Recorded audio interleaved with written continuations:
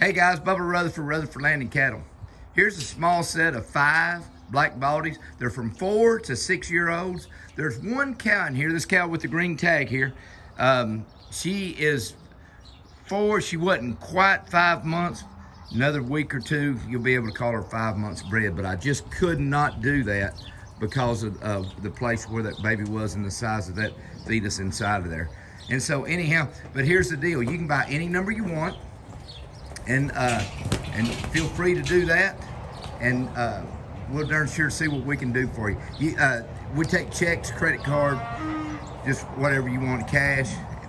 We got shipping available. These cattle here are sure enough just a good, nice set. These cows can use 100 pounds, and I always tell people, just like always, you know, the cattle, they look worse here for the simple fact we run them through the chute about twice.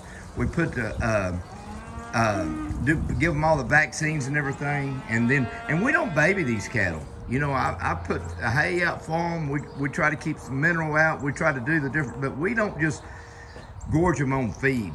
For the simple fact, when you go buy a fat, slick cow that's been on feed for 60 and 90 days, when she gets home and gets on that dry grass, she's gonna fall apart. When you buy cattle like this with working clothes on, they're gonna go one way, and that's up. And so always remember that when you're out there and you're buying those cattle. I have people always ask me, man, we bought these heifers, they had them on feed and everything, and we got them home, and man, they just fell apart.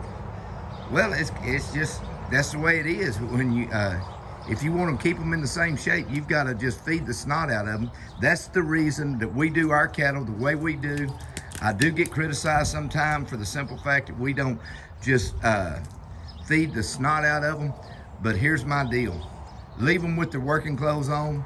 Customer can see what they got, and then you can put them on that good grass and leave them alone, and they will sure enough look better and better, just for the simple fact they get out of all this pressure. And so anyhow, give me a call. Rutherford Landing Cattle. We're sitting here and we're buying and selling these cattle 6 days a week. We're always closed on Sunday. Thank you so much. Y'all have a great day.